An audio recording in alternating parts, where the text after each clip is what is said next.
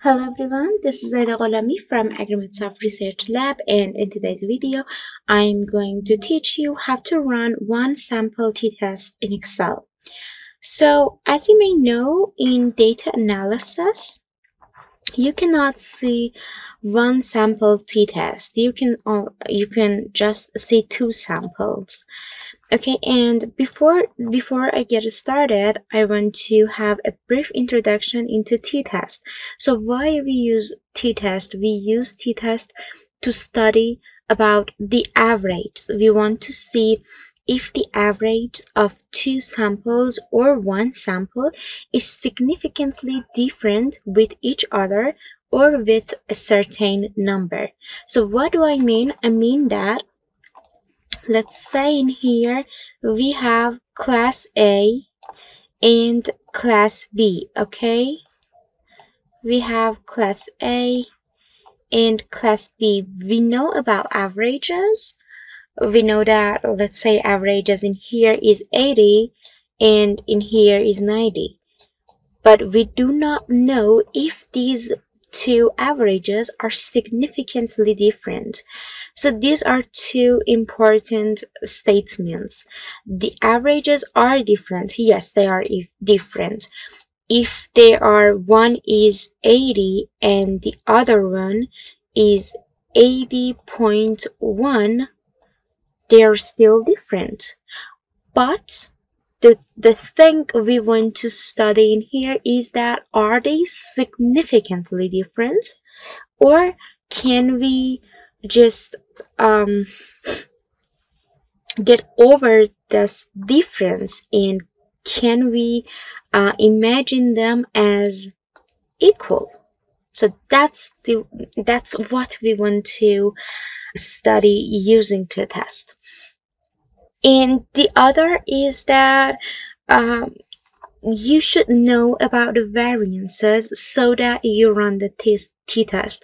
So you should know if the variances are significantly different or not.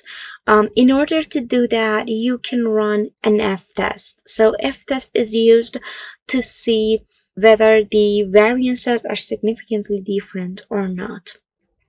I have made the tutorial for running an f-test, so if you want, you can go check it out. So let's get into here. So now in here we want to run a t-test, one sample t-test. When you want to run a one sample t-test, you do not have two classes anymore. You just have one class, and let's say you want to study if the grades of that class, if the grades of the students of that class are significantly different from a specified value. So let's say now I want to study whether the average of the grades of this class is significantly different than 80. So that would be a one sample t-test. So here is a trick you should use in order to run one sample t-test using data analysis. The trick is that in the first column you have your data. In the second one you write the value which you want to compare your data against. So for example, I said I want to test whether the average of the grades are significantly different from 80. So I twice write 80. Okay, that's it. Besides the first column, I have the second column which has only two values, and that's 2 times the number I want to test against.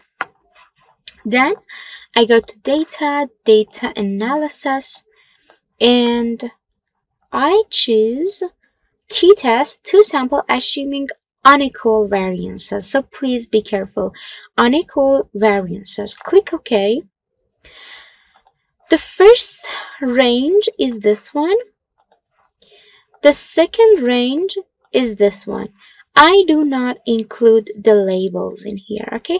Hypothesized mean difference. So I have assumed that the mean difference is 0, and so that's it. And in here, notice that I want to run a two-tailed test. So my null hypothesis in here is that the average of the grades is equal to 80, and it's not significantly different from 80. And my alternative hypothesis is that the average of the grades are significantly different than 80. So as you can see, I do not say that the grades are bigger than 80 or smaller than 80. I just say they are different than 80. So that's a two-tailed test.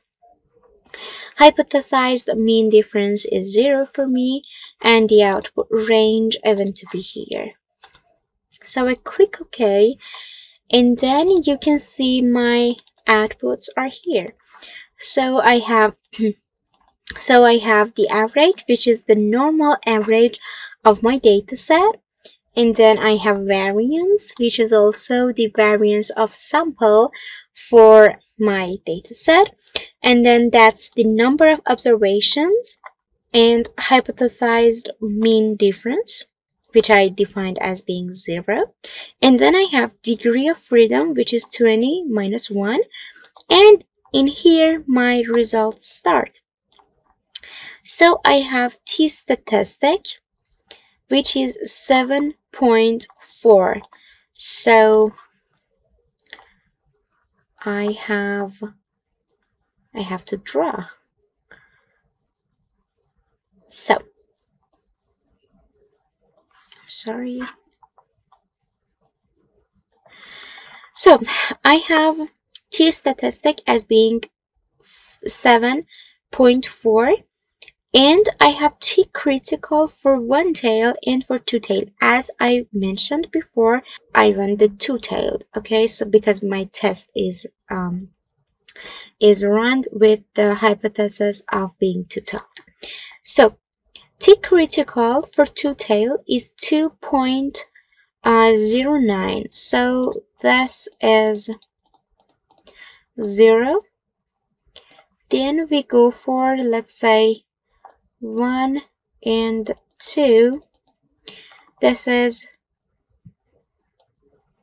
2.09, and we also have another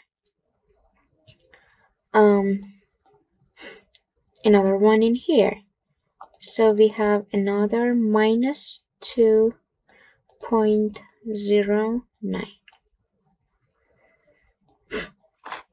And then we have T-statistic. The T-statistic falls beyond here. It's 7.4. So let's say it's here. That's my T critical. We know that that's my T-statistic. We know that if the T-statistic falls in this area, this is the acceptance zone, and if it falls in here, this area is the rejection area. So if it falls in here, in this area, we say that we could not reject the null hypothesis. And if it falls in here, we say that we can reject the null hypothesis. So in here, we reject the null hypothesis, which was that the average is not significantly different with 80. We reject it, and we accept that this is significantly different from 80. So I guess that's it for today's video. I hope you learned something new. Please don't forget to give this video a thumbs up and subscribe to my channel. I have made a lot more videos about t-test, about two sample t-test, about paired samples to t-test, and I have explained as much as I could for the t-test and for running the t-test using Excel. So I hope you go check them out. I have also made videos about z-test, about f-test, and etc. So I will see you in the next videos, and bye. Have a good day.